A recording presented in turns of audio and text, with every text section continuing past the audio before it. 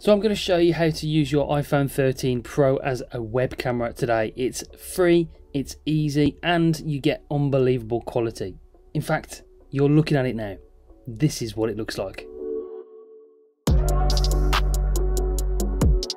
On this channel we do loads of exciting things, tech videos and how-to videos just like this one, and this one will change well, it probably won't change your life, but it's really good tip, and it's free, and it really will improve those Zoom calls, those conference calls, those calls to your European director that you want to impress.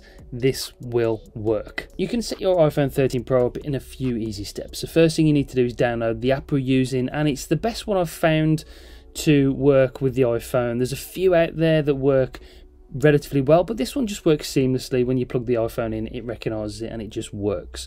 So this is one I recommend, and it's called Re-Incubate Camo. I will link it in the description down below, so it will take you straight to the App Store. It's available on iOS and Android, so you can use it on both devices, and all you have to do is download the app. You plug your phone into the computer, whatever computer you're using, and it will instantly recognize the fact that you've plugged it in, and it'll ask you to download the software to your Mac, PC, whatever it is you're using.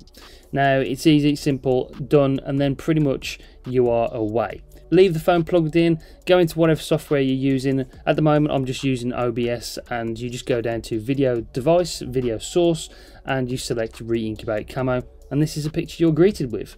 I'm using an external audio source as well. You can use the audio source from the phone, but this is just the best setup for me for live streams, for Zoom calls, for conference calls, whatever you're using. An external audio source is fully recommended. So this is what you usually get with a MacBook Pro 2019, not even an old model, it's a relatively new model, and it's just a terrible picture.